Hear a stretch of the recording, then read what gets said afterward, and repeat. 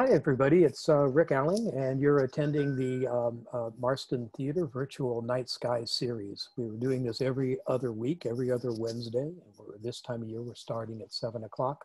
And for you newcomers, for the ones that haven't been with us before, I know we always have some people that are new and joining us for the first time, and some people that have been with us before for several other events. And so welcome all. For the newcomers, I'm just give you a quick introduction. My name is Rick, and I am the director of the Marston Theater on the campus at ASU Tempe campus. And the Marston Theater is actually in my background. That's it behind me. You see that screen with the galaxies on it. It's also empty because of COVID-19. ASU has the wise policy of not having public on campus yet. We have our hands full getting the students taught and getting through classes and doing the research that we need to do. And eventually, we all know that we're going to be back and we're going to be live and we're going to be doing programs in the theater behind me soon enough. But until then, Megan and I, my colleague, and she's on the call as well, we thought, you know, let's find a way to sort of connect with our friends and keep them updated and do some sort of like continuous dialogue. And what better way to do this than using some of the technology from the theater and talking about your night sky. So every show has something for you to go out and look at. We'll be done by about 8. And before we leave this particular session, I'm going to give you some things to just go out in the yard, take the dog for a walk, do what you do, however you do that. And you'll have some things to go up and find in the night sky. And so that's how we do it. We also try to stay updated and keep you up to date on new missions and new ideas and things that are happening in the news and all of that. And so tonight, really the whole first half of the show is going to be about asteroids and about meteorites and about debris in space, and about some really wonderful program that's going to happen next Tuesday. And it's about a mission, it's a NASA mission, and a milestone is going to happen, and we're all going to be able to watch it. We'll get to up to date completely on what that means and how that works and what you should look for next Tuesday. It's really exciting. And then today, I also have a really special guest. The director of our school is with us, and so she will be, I will introduce her in a little bit, and she'll handle the second segment of our program tonight. So welcome. And we're just going to get started. I am going to fire up another computer and share a screen. This is actually from this is the computer system that runs the Marston Theater. And it's a pretty sophisticated system. It's really a planetarium engine, but it spits out information and graphics and things in a really, really compelling way. On campus, we do this in 3D. We can't do 3D over Zoom yet. Maybe someday we will, but for right now, we're not doing that. And so I'm going to kind of just fire up a solar system for you because we're going to introduce you to asteroids. We're going to talk a lot about where those asteroids are, where we find them in space, and some interesting things about what they're doing. And so to do that, you can start to see some things moving on the screen here. Let me just label those. There's some of your planets. The sun's in the middle there. You see Mercury, Venus, Earth, and Mars are sort of like doing their little move around the sun. I'm going to speed those up just a little bit. I want them to go faster. And then I'm going to back up just a little bit because I'm going to bring in the orbit of Jupiter, so it becomes kind of in our view here. And so the solar system is made up of the sun and these major planets. And the planets have been dominating the night sky so far. So for the last couple of months, I hope you've been watching. If you haven't, I'm going to show you where to find Saturn and Jupiter and Mars and what they mean in the night sky tonight. And we'll sort of, that's how we'll wrap our program kind of towards the end there. But I just want us to sort of know that the solar system isn't just a sun and 8 major planets. There's a lot more going on here. There's a lot of space debris. There's a lot of things happening. I'm just going to add to our scene here a little bit the main asteroid belt and sort of like come on where it exists in space. So you see it there. It's organized to sort of operate. It's a belt of asteroids. There's millions in number, and it's organized to operate mostly between the orbits of Mars and Jupiter. Uh, Asteroids are named and categorized for where they are in space. So it's not necessarily types of asteroids that make their designations, it's where we find them. And it's a little bit different way to think about it. The main belt is the most, where most of the population of asteroids are. We've known about asteroids in this particular area for hundreds of years. Unfortunately, they're not visible to you without some sort of aids and help. You need telescopes to see asteroids because they're small and they're tiny compared to the planets, and they're a long ways away. But when you go out tonight, and I'm going to just remind you about this later, so when you go out and look at Saturn and Jupiter in the southern part of the sky, just remember that there's a whole bunch of stuff in between you and Saturn and Jupiter. There's a bunch of material and debris and things hanging out in space. And part of our discussion tonight, the science part of the discussion tonight, is what we learned from asteroids. So planets are okay. We have one right here that we can look at geologically. We know what it's made out of. We know what rocks are made out of. We know all that stuff. But on Earth, we actually can't find any material that takes us back to the original solar system when it was actually forming. Everything on Earth has been rebuilt and reconstituted several times over. So we can actually go to space to learn things about the Earth. And that's what we're getting you prepared for tonight. We're going to just kind of go through just a couple little asteroid important facts to remember. I'm going to introduce you to a near-Earth orbiting asteroid named Bennu, and that is going to be sort of where we introduce the mission. And next week's Tag Up and Minnie Wadwa's talk with us tonight. So there's the main belt. I'm going to add another little set of asteroids. These are kind of fun. They're called Trojans. Trojans actually lead and follow the orbit of Jupiter. So you can see Jupiter in the background there. Let me just spin around so I get it into the foreground. And back up just a little bit. I can do that. So you can see Jupiter there, but I think you can also see there's this little sort of like, there's this little cluster of gold colored dots on the screen in the background or next to Jupiter. So these are called Trojan asteroids. They actually orbit in the orbit of Jupiter, and they lead and follow that great planet.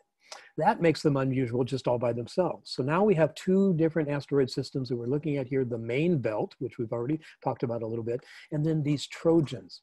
One of the reasons to introduce these is there's a mission I want you to kind of put in the back of your head. It's called Lucy. And what we're going to do is launch a spacecraft from Earth, and it's going to go out and visit one of these clusters of Trojans. On its way, it has another target called asteroid Don Johansen. And when it gets out to its cluster, it's going to visit 5 or 6 asteroids. And then it will swing back through the center of the solar system and out to the other lobe. So the project is called Lucy. ASU will have a spectrometer on board. So we are the PIs on a particular instrument that will help us understand the surface of these asteroids when we get there. When we see them, we'll be able to kind of tell what they're made out of and all that. Trojan asteroids are thought to be very, very old. The ancient, very first asteroids may be in the solar system. Other than that, we don't know much about them. So Trojan asteroids are in the future. Remember the mission Lucy. Now I'm going to head back in towards Earth. We've talked about Trojans. I'm going to turn those off. We talked about the main belt and turn those off. I'm going to actually turn on a new set of asteroids called near-Earth orbiting. This isn't meant to scare anybody, and these little sort of like dots are blown up really, really, really big. So just so you can see them, there you see the orbits of the inner planets, Earth and Venus and Mercury and Mars. And there is not as many asteroids as there are in the main belt, but there are asteroids that we call near-Earth orbiting, or NEOs.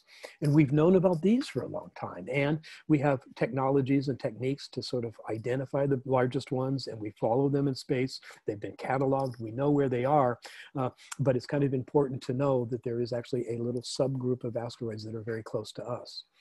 So mission Lucy is going to take us later out to the Trojan asteroids. We have a mission coming up launching in 2 years called Psyche that will take us out to a main belt asteroid. But now I want to introduce you to another mission called OSIRIS-REx, and its particular target is called Bennu. First of all, let me just light up the orbit of Bennu. I'm going to change the way these orbits come around here a little bit. I'm just going to kind of isolate the orbit of the Earth and Bennu. So Earth is spinning around the sun there, and there's a cluster of near-Earth asteroids around us. The green orbit is now the orbit of an asteroid called Bennu. Bennu is not very big, but you can see you don't have to watch it for very long to see how it interacts with the Earth's orbit. It actually comes inside our orbit for a little period, and then it goes back out again. You see they're going at different rates. So for a while, they're sort of like not really even close to each other. But then after about 3 or 4 orbits, they come back into a position where they get very, very close. So this has been known for a long time. Bennu is an asteroid that's not a big surprise to us. But several years ago, we proposed a mission. I say we, this is the science community, to go build a spacecraft and go to Bennu. And the idea is to grab a little piece of Bennu, grab some regolith off the surface and bring it home again. And so this is really what's being prepared. This mission is actually run by our friends down in Tucson at the University of Arizona. The mission is called OSIRIS-REx. And the event coming up is called a tag up. That means it's actually going to do a touch and grab. So it's going to actually, the spacecraft is going to get very, very close. Let me show you, I'm going to show you some images of Bennu, just so you see what it is. This is sort of what the object looks like. We've known for a long time that it was, we've sort of expected it to be gravel encrusted, that it would have small stones and sand and debris. So the idea is we're going to just go grab some of that. That's called regolith, the stuff that sits on the surface of a planet, or in this case, the surface of a small asteroid. It's called regolith. And the idea is to send a little craft in there. It's going to get close enough to touch, grab, or actually puff some nitrogen and send some debris up, and then suck it into a little a container so it can touch, grab some stuff, and then move back again. It's a really very, very tricky mission. And so you'll learn more about what to watch for tonight. That's Bennu. I did a little size comparison for you. I took a model of new Bennu and put it on the ASU campus. So let me see if I can get that one up here. So you can see it's actually not very big. I guess that's big if it were going to land on our campus, but it's actually, in the scheme of asteroids, it's only about a half a kilometer across. I think I figured it's about 1,550 feet. If you want to do that, you could literally walk around Bennu if it were sitting on our campus in a couple of minutes. It's not that big, large. It's also a funny shape. You'll see in some of these images, it has this sort of like big, huge, broad equatorial band, and the rest of it is just kind of like shaped. So this is an early model, and this is a really good comparison of the size of this asteroid, it kind of compared to my campus, and so you can see where that is. This is, for those of you who haven't been to our building, the little pointer is at ISDB4. Here's the front doors, and the Marston Exploration Theater is right inside. Some of my students and I did something kind of clever. We took an image, one of the images that came down once we sort of arrived at Bennu and we started getting visual images and things like that. This is me standing in front of the screen at the Marston Theater. So if you can see my little image on the side, right, that's the big screen that has the galaxies on it. And what we figured out is that we had an image from the surface of Bennu that we could determine 30 feet of the surface of that object. So 30 feet of the asteroid, and we put that 30 feet of the asteroid on the 30-foot screen in the Marston Theater. So I'm standing amongst that image, but those rocks are true to size. So on Bennu, as if you were sort of grab one of those, you see there's several of those bigger boulders that are about the size of a laundry basket, because they look about the size of a laundry basket. And there's others, you can see the ones, kind of the light colored ones over the top of me over here. You know, these are football size, softball size, that kind of stuff. And then there is some smaller gravel there, but this was actually a kind of a surprise to the team that they were going to find boulders and rocks, not pea gravel and sand. And so this has become part of this, this amazing project that they're going to try to grab some of this and see what it looks like. Here is a really super high detail of this thing. We've been chasing it through space for several months now, and able to get really, really close up. They've been finding just exactly the right location to go down and do this grab. But this is, look at how much debris is here. Look at how this boulder pattern works. This is kind of in the southern hemisphere. You can see the very edge of the object here, and space behind it. And so this is what this asteroid looks like. This this is Bennu. This is what we're finding. And if you watch next Tuesday, I'm going to give you the dates and the times and how to sign up and what to look for, or how to get to the NASA site to watch this. And I'm hoping that everybody gets a nice introduction here, and then you actually sort of watch the event with us, because we're going to learn all together whether this little tag action is successful. If they could get enough material, they're going to take that material and bring it home. And this image here, this is just we call it an equirectangular map. We've taken the surface of Bennu and just folded it out into a flat sheet. And that little sort of orange dot up there, called the orange gold dot up there, called Nightingale, was the final selection, the final place where they're actually sort of picking to go visit this. So that's your big introduction. Asteroids are named and categorized for where they are in space, and there's many of them. There's trans-Neptunian asteroids. There's many different sub-asteroid sets that I haven't used tonight. A main belt, some really exotic, wonderful Trojan asteroids in the orbit of Jupiter that we're going to visit in a couple of years, and then Bennu. And the story of Bennu is unfolding just before our very eyes. A near-Earth orbiting asteroid that is going to be of great interest to us. That gives me a chance to introduce our guest. And so Meenakshi Wadhwa is the director of the School of Earth and Space Exploration. I'm going to stop sharing so she can get prepared to share her screen. And she's been in that role for about 1.5 years, I think. She can correct me if I'm wrong there. And almost 1.5 years coming up. And Minnie also, before that, was the director of the Center for Meteorite Studies. And so the theme of the show tonight is sort of like what we can learn from space debris, what we can learn from things from space that we can't learn from things from the Earth. And so she has spent years, her and her team, examining meteorites, right? This is stuff, rocks from space that fall to the ground. People find them. Many of them get off to scientific laboratories like we have at ASU. And we can kind of tease apart what sort of make those things happen and what's important about those meteorites.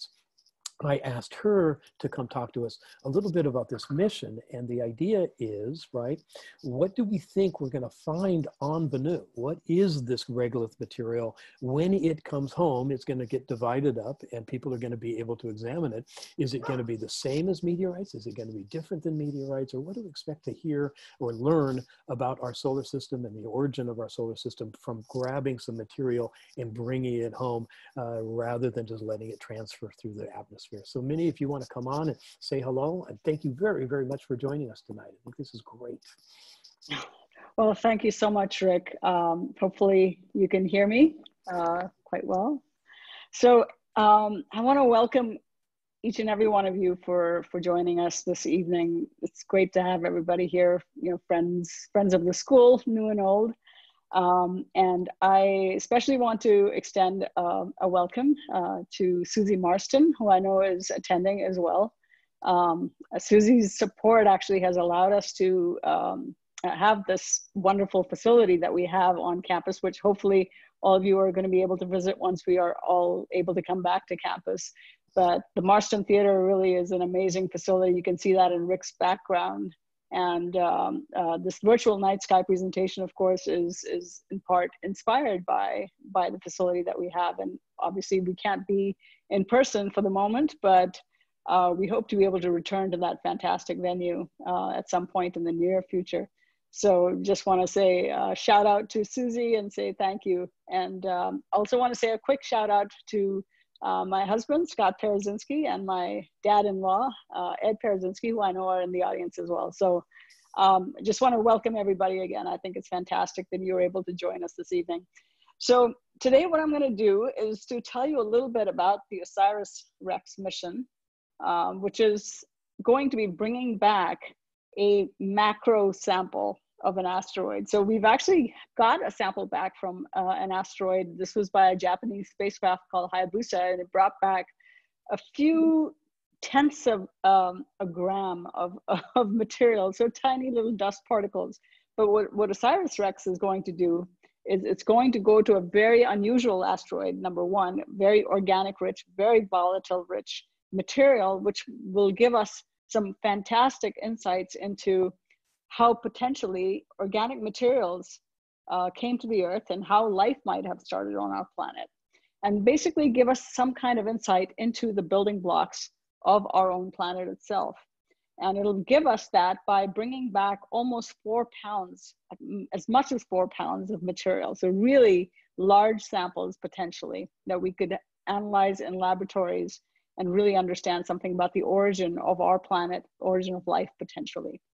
So without further ado, let's try to learn a little bit more about what OSIRIS-REx is about. And OSIRIS-REx actually stands for, it's an acronym, it stands for a number of topics that we're going to learn about from studying the material that's brought back. So it's going to tell us about our origins. There's going to be some spectral interpretation that talks about the composition of the material that's going to be brought back. So that's just a sort of technical sort of terminology to tell you something, basically telling you about the composition of that asteroid. Resource identification, so that also is composition related. So it'll tell us about what kinds of materials the asteroid is made of, such that you know, potentially it could tell us about future utilization of these types of materials here on Earth. Security as well, because this is a near-Earth asteroid. So Rick told us about many of the main belt asteroids that orbit between the orbits of Mars and Jupiter, but this is actually one of those asteroids which comes in relatively close to the Earth, because some of these asteroids actually have their orbits perturbed by gravitational interactions between Jupiter and the Sun, and so they get tossed into these very oblique or actually elliptical orbits, and this is one of them. And so it's one of the asteroids that actually potentially in the future could impact Earth, and so we are going to understand very well what the trajectory of the asteroid is and how that trajectory is affected in the future. And so we'll learn something about how to secure our own planet. And then of course, Regolith Explorer, that's the last little Rex bit of the name. And that essentially is also going to be telling us something about the structure and the composition of the surface materials on this particular asteroid. So that's what the name stands for. So this particular asteroid sample return mission is going to be going, as Rick mentioned, is going to go to the asteroid Bennu. And this is actually an image that is showing the whole of this particular asteroid. And I'll have another slide here that tells us a little bit more about the characteristics of the asteroid in just a little bit. But let's talk a little bit very quickly about the mission timeline for this mission. So this particular mission was actually selected by NASA in 2011, so just about 9 years ago. It was confirmed in 2013. It was launched in September of 2016, so about 4 years ago, almost exactly. And it encountered or arrived at the asteroid Bennu in 2018. So its closest approach to Bennu was around August of 2018. Well, it was approached the asteroid in August, and it was actually arrived at the asteroid in December 2018. 2019 was much of the mapping, reconnaissance, site selection phase. So it was in orbit around this asteroid, and it was mapping it very, very closely with the camera systems as well as the spectrometers on board to understand the composition. And basically gave us enough information to be able to select at least 4 different sites, which are candidate sites. And then one of those sites is now the prime site from which we're going to be collecting. So the collection is actually going to be taking place, as Rick mentioned, next Tuesday, October 20th. That is the plan. And the plan is to collect at least 60 grams of material, but as much as 2 kilograms. So almost up to 4 pounds of material, asteroid regolith, will be collected. So once the collection is done, the spacecraft is going to depart the asteroid in March of 2021. And the return is expected to be on September 24th of 2023. So that's when we're going to have the samples back in laboratories like mine. And we're going to be able to actually analyze these materials very closely and to the best of our abilities in laboratories here on Earth. And we'll learn a lot about our origins, as well as the origin of our planet and the origin of life, and so much more. So this is going to be a fantastic mission. So this is a picture of the spacecraft as it looked right before it was delivered to Kennedy Space Flight Center for launch. So this is at Lockheed Martin, which is where it was assembled. And you can see a person here for scale on the left-hand side. So this is a fairly large-sized asteroid. You can see this, sorry, a large-sized mission that's going to be heading to the asteroid Bennu. This is actually just an image, a schematic that shows all of the different instruments that are on this particular spacecraft. And most of these instruments are on there to be able to characterize the surface of the asteroid and to help to pick the best site for sampling. So the main priority of this mission is to collect a sample and bring it back to Earth. And so these instruments are supporting that goal. So that's basically the purpose of all of these instruments. And so you can see there's a number of different spectrometers that are noted here. I want to particularly mention the OTES, which is the OSIRIS-REx thermal emission spectrometer. This is an instrument that's being built right here at ASU, or it actually was built right here at ASU. It's of course on the spacecraft now and is doing its work. And so we have a number of science team members that are at Arizona State as well. And so we're quite heavily involved in this particular mission. And so the spectrometers are going to give us a lot about the composition of the surface. And then there's a suite of cameras, SAMCAM, MAPCAM, and PolyCam. And these are all camera systems that are going to be, of course, imaging the surface of the asteroid, imaging while the sampling is going on and after the sampling has happened, so that you can actually see what happened on the surface after you've actually sampled. And so we'll be able to really see the whole process of sampling happen. And that's what's going to be so exciting about next Tuesday, because you'll actually be able to see the sampling going on from these cameras as it is happening. The key sort of components of the spacecraft actually, TAGSAM, which is the touch and go sample acquisition mechanism. This is folded up here, but it essentially is a sampling head and an arm that is going to do a touch and go maneuver on the asteroid. The spacecraft's going to do the touch and go maneuver, but the sampling head is the one that's going to make contact with the surface. And then it'll withdraw that sampling head and it will put it back into the sample return capsule. And so this little cap that you see here will open up and the sample will be transferred in there. And then that capsule is the one that's going to return back to Earth. And that's what we're going to collect once it comes back. So asteroid Bennu was actually discovered in 1999. And this is, as I mentioned earlier, a near-Earth asteroid. It's the second most dangerous near-Earth asteroid as we know them. So there's something like calculated to be a 1 in 2,700 chance that it'll impact Earth between 2175 and 2199. So sometime in the future, there's a likelihood, which is not minuscule, a small chance that it might actually impact the Earth.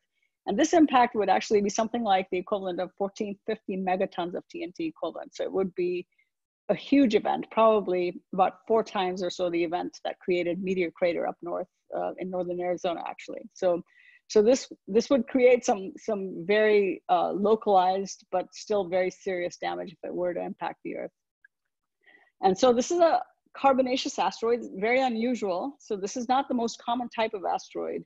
It is very, very dark because it is very carbon rich, has a lot of organics, has a lot of volatile materials in it, and is said to belong to the spectral class B. So that's basically just telling us something about the composition of this particular material as we understand it from reflectance spectroscopy of this material from telescopes here on Earth. So, and the asteroid, of course, is about 1614 feet across, 492 meters. So that's the size of that particular object that we're going to. So here are some other characteristics. This is actually in dark blue, you see the orbit of Bennu.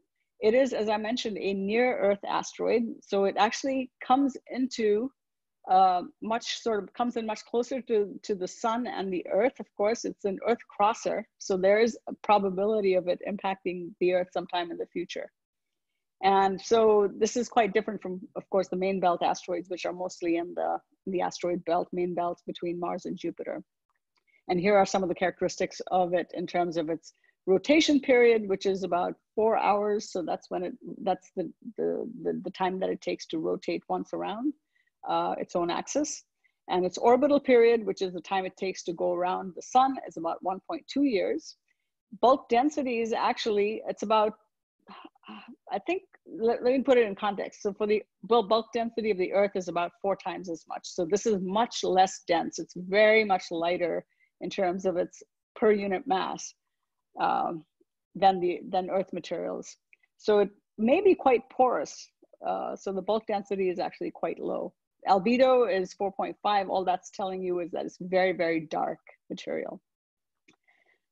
Next one, let's see. So here, this one is just basically talking about the connection between these types of asteroids and meteorites. And so Rick mentioned, of course, that, you know, we have these amazing meteorites that are part of the collection here at Arizona State. If, you know, once we have the chance to be back on campus, I invite you to come and see our meteorite gallery, which is on the 2nd floor of ISTB4. And you can actually see some of the carbonaceous meteorites that we have shown as part of the display cases there. And we think that asteroid Bennu might be similar to some types of those carbonaceous type meteorites, but it's really incredibly valuable to bring back these pristine materials from the asteroid itself with the sample return mission, because meteorites here on Earth, when they sit on the Earth, they actually interact with the Earth's atmosphere, interact with water and oxygen and whatever else is around. And they essentially are not pristine anymore as a result of the interaction with the Earth's environment. And so we have the opportunity here with bringing back these samples from Bennu to actually analyze some of the most pristine materials that we'll be able to analyze. And in that sense, I think, you know, the organic materials are going to be the most interesting, of course, because they will tell us about potentially the sort of raw materials that could have led to the origin of life here on Earth. And organics, of course, are very prevalent in the Earth's atmosphere and Earth's environment, I'm sorry. And so those are the kinds of materials that actually will contaminate meteorites quite readily. And so that's why it's so valuable to actually bring back these pristine samples from the asteroidal surfaces to be able to analyze in laboratories here on Earth. And so what I want to show you here, of course, is just you know, a graph that shows sort of the orbits of a lot of these meteorites that we know have traced back to this main belt, mainly the region between Mars and Jupiter. And we know that most meteorites come from that region. But essentially, before they come to the Earth, they have to actually get into these sort of Earth crossing orbits, which is the kind of orbit that Bennu is on. It's much closer actually to the Earth than many of these main belt asteroids. But that's what happens to many of these objects in the main belt, is that their orbits get perturbed and they go into these Earth crossing orbits and eventually fall on the Earth as meteorites. And so here we are going to this asteroid that has the potential to impact Earth in the future, but has not yet. And so we can actually go there and sample some pristine materials. So Bennu was, OSIRIS-REx was launched on September 8th of 2016, as I mentioned. And here's the rocket here ready to take off. This is an Atlas rocket. And the top of it, this is where the spacecraft is enclosed in the very top. And this is launch day, and very exciting, of course. This is actually the launch, as you can see. And actually what I'm going to try to do is show you a very quick video of the launch, which is always exciting to see. And I'm going to share that with you right now. Let's see. So hopefully this is the full screen.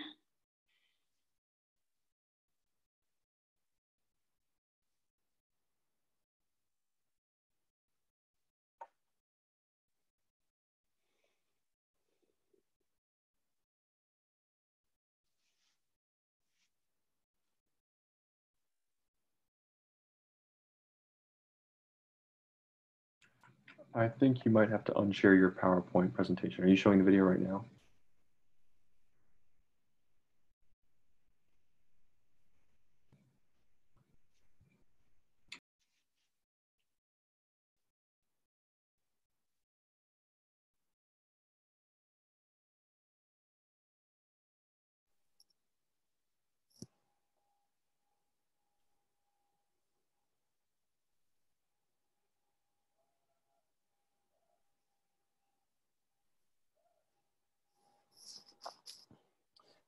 Manny, we don't know if the video you're trying to play is embedded in the PowerPoint or not. So, but if it isn't, then you need to I think unshare and then reshare your screen in the video format.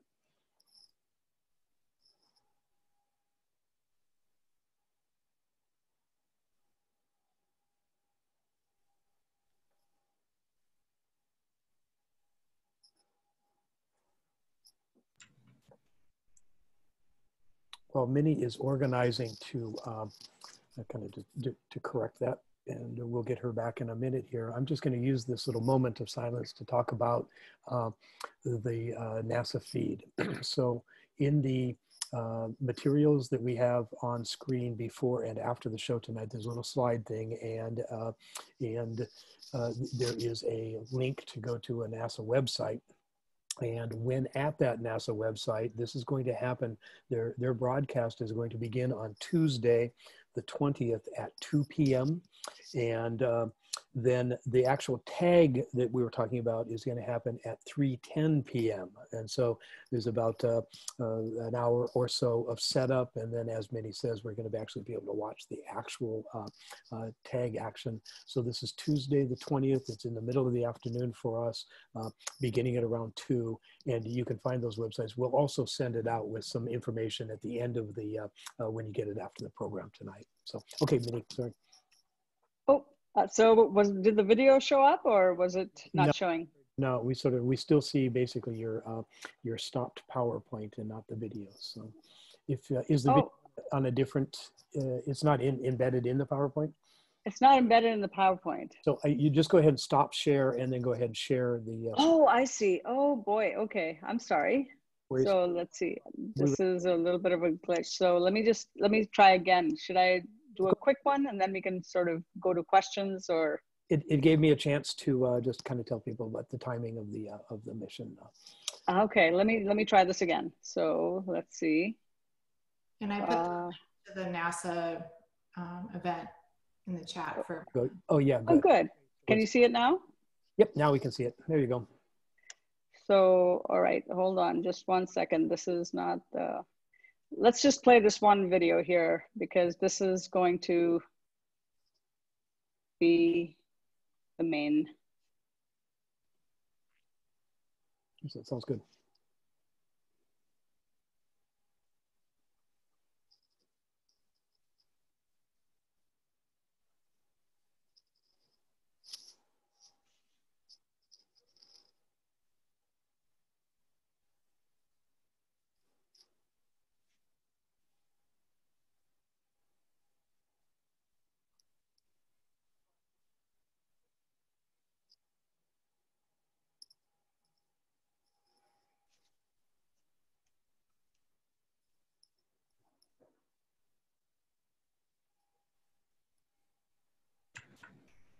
There's not any sound currently for us.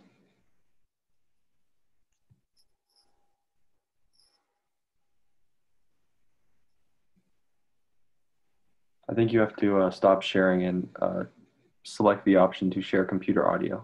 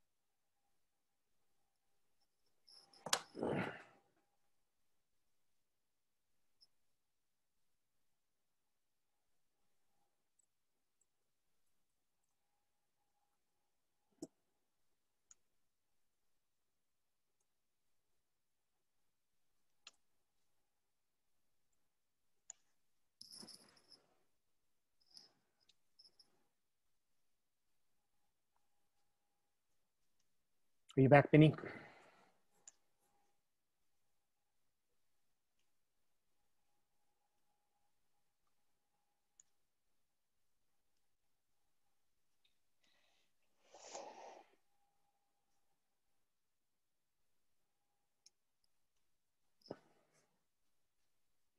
It's that dang technology thing. Are you? Oh, so it looks like you weren't getting the sound, huh? That time we sort of like got the video part, but not the sound. That's too bad. Yeah, that's So basically, I think, yeah, technology sometimes is not our friend, but, but I think the main point that I wanted to make is already made, in the sense that this particular mission is going to be a real leap forward for us in terms of being able to really understand the way our planet formed, potentially how life came about. It'll also give us a handle on how we can secure our planet and protect our planet from near-Earth asteroid impacts. And so if you want to go to questions, I'm happy to take any questions, or if you want to address any. One just quick comment about the mission, and people will learn about it next week. This is going to be kind of big in the news and everything, so you'll see it in the newspapers. It's a big deal for Arizona because, of course, here's two major universities that are doing this. And I wanted to tell everybody that there's an opportunity to do this sample grab on Tuesday, and if it fails, they have two more opportunities, but much later. So this is our only chance this calendar year.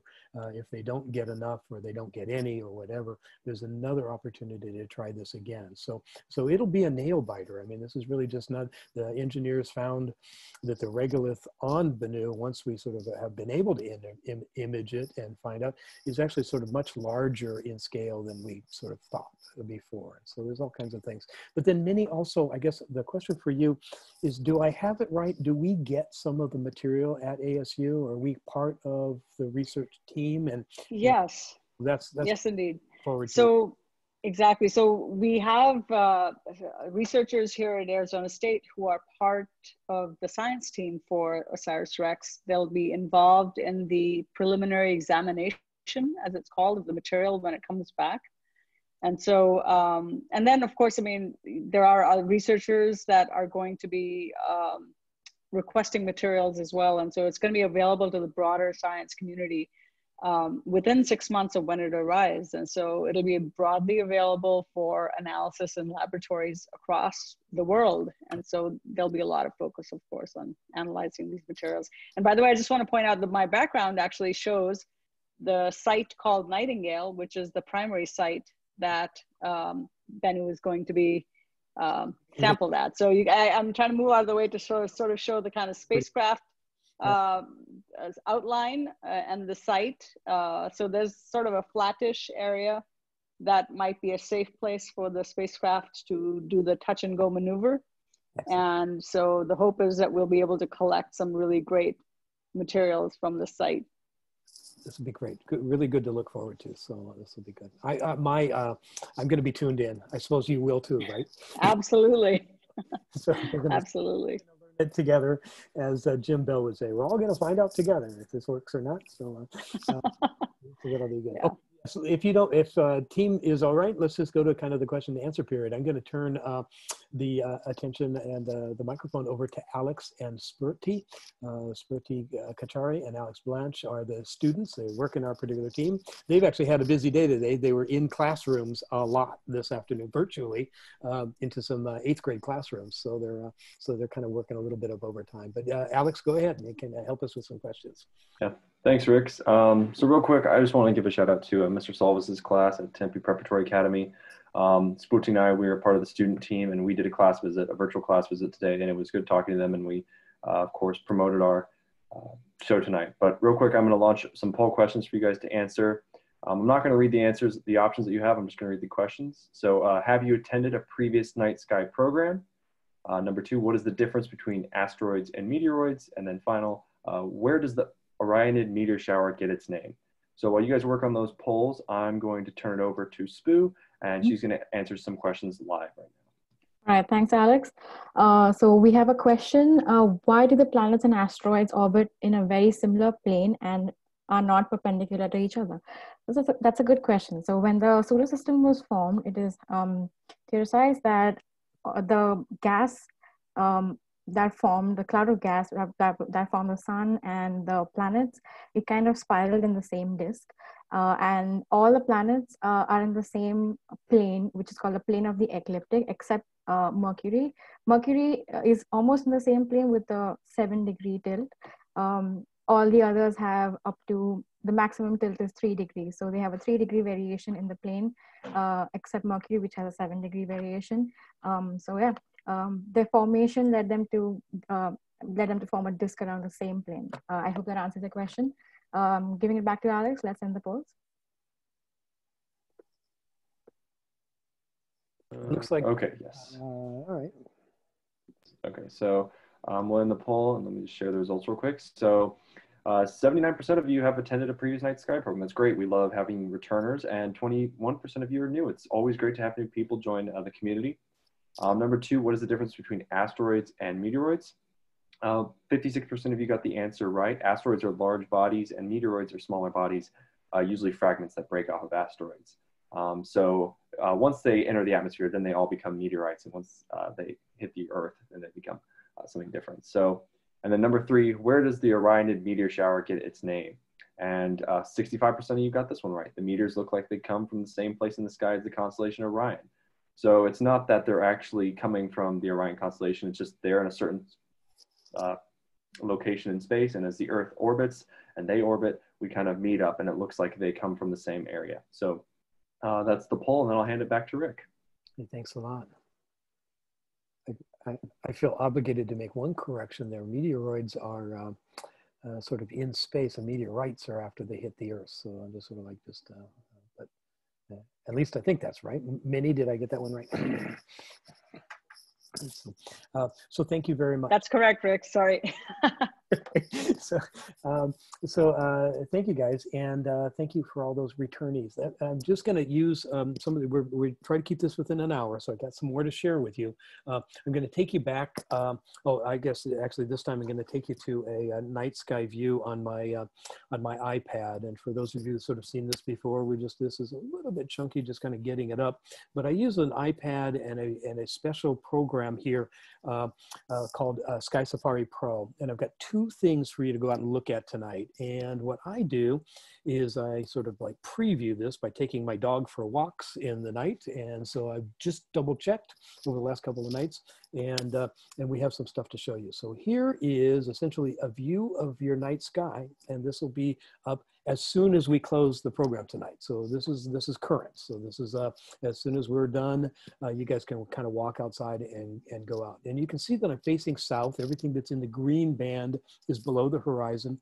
Everything that is above the green is stuff that you should be able to see if you've got a fairly good view. You remember I said planets are large and in charge.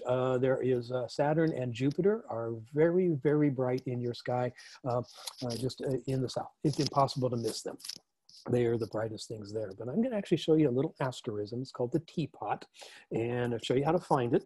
And then that challenge for tonight is to go look at it. I've just done a little screenshot so I can draw on the screen here. And so, of course, Saturn and Jupiter are here. They're in the sky. And then I'm just going to kind of draw out this little sort of teapot shape here. Over on this side of it is a handle. Here is the little lid thing.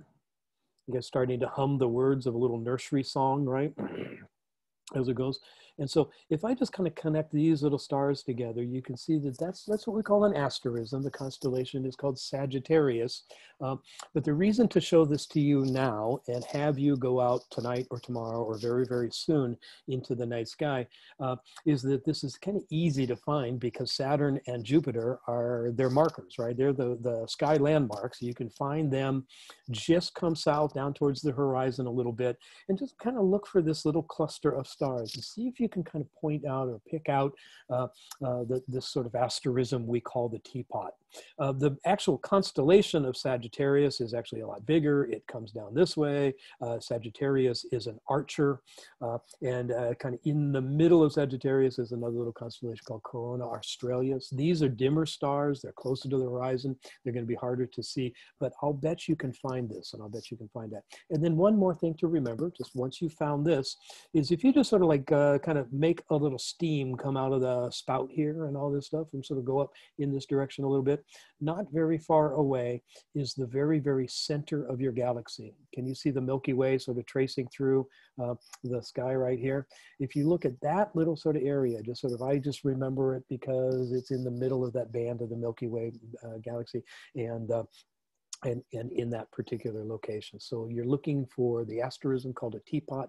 It is Sagittarius. And another reason to look at it now is because it's starting to get low in the horizon. It's going to set very, very quickly. I'm just going to move to the east. I'll show you one more thing to look for tonight. And then I'm going to finish. I'm going to close with a big, huge solar system view again. But now I'm kind of looking towards the east. You can see Mars is large and in charge, very, very bright above the eastern horizon. Hope you've been watching it get brighter and everything. Mars was at opposition last night. So that means it is exactly opposite. The Earth and Mars and the Sun are all lined up. The Sun is on one side of us, Mars is on the other side of us, and we're all in a direct line. And what that does is it places Mars into a part of the orbit, a part of its orbit near our orbit, and it's the closest approach. This happens, it's not that rare. It's about every 2 years and 7 weeks.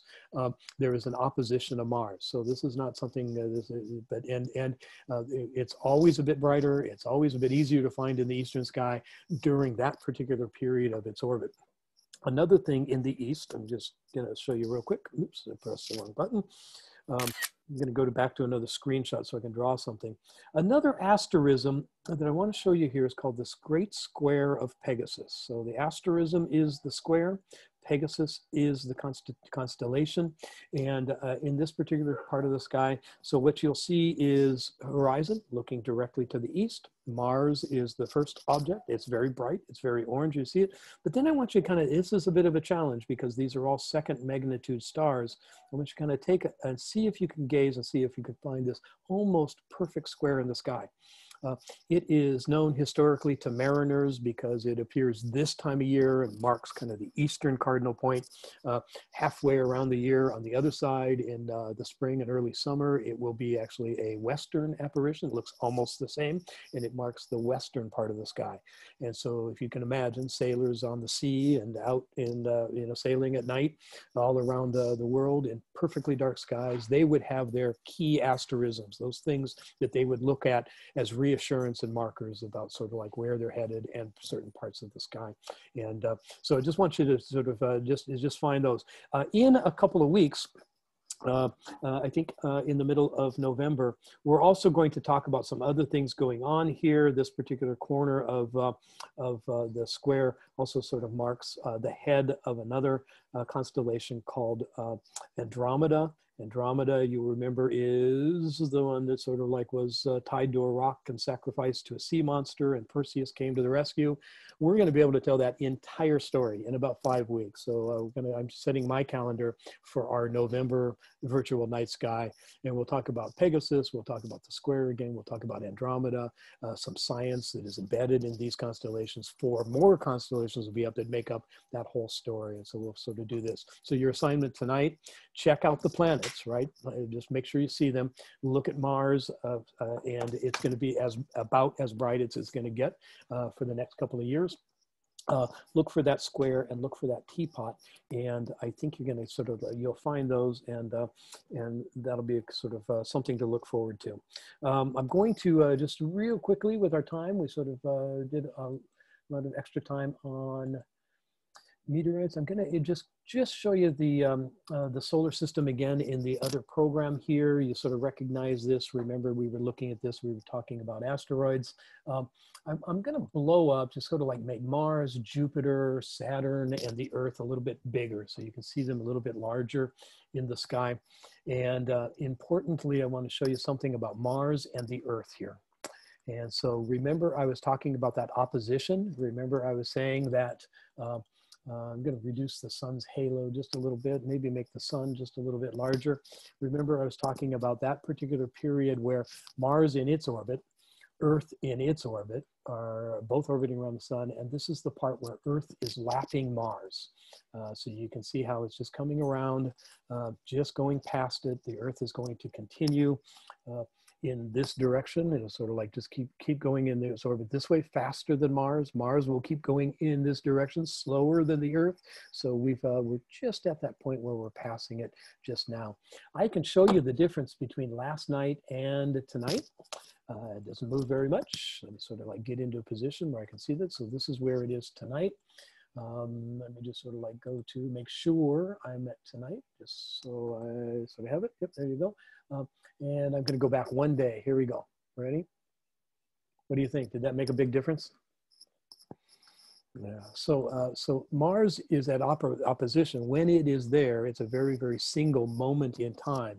And that's kind of important to remember, but it doesn't mean you have to just look at it on that specific night. So for several days, even weeks leading up to that opposition, and for several days and maybe weeks leading after the opposition, you're going to see that Mars is going to be just really, really easy to find, easy to look at. And then this is also the time, if you can, if you have an amateur telescope, if you have a friend with a telescope, if you have something like that, this is a really, really great time to look at Mars. I was out last weekend with some friends, and we were kind of like social distancing and looking at telescopes at the same time. And I could actually see features on the surface. So usually, right, on Mars, you see just a little sort of orange disk, and that sort of marks its place. But in this particular case, it was big enough, and I had enough view, and it was a clear enough sky that I could actually see some dark features kind of like tracing across the surface of Mars from a telescope in a backyard right here in Phoenix. So that's pretty easy to look at. And then there's one quick view of what's going on. I'm actually going to flip this over. I probably kind of centered the Earth upside, or the solar system upside down. But just sort of taking a look here of the relationship between the Earth and Mars, and also sort of what we're seeing in the night sky. So that should look a little familiar to you. Remember when I was saying to look just towards the south tonight, you'll see Saturn, you'll see Jupiter, and this is the relationship of all those things in space.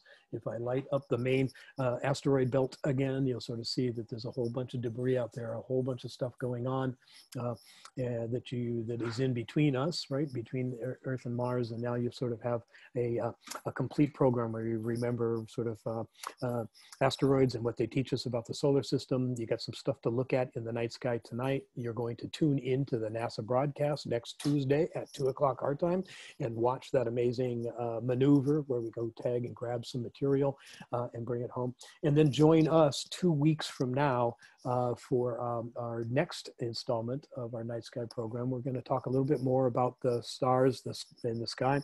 We're going to talk a lot about the area of the sky that has things associated with water, a sea monster and a couple of fishes and an Aquarius and a lot of things sort of in a part of the sky that just seems to be just dedicated to water.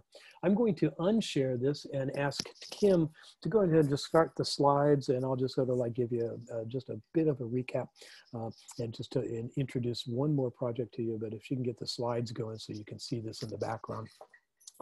I'm just a couple minutes from closing, but I also wanted to let you know that in October, on October the 24th, that's coming up, it's a week from this coming Saturday, we have two really, really large signature events that we have always held on campus. One of them we call Earth and Space Exploration Day, and that is the one coming up on the 24th. And then there is another event in the spring that is mostly campus-wide, includes a lot of the same ideas and the same things. These are free, they're big.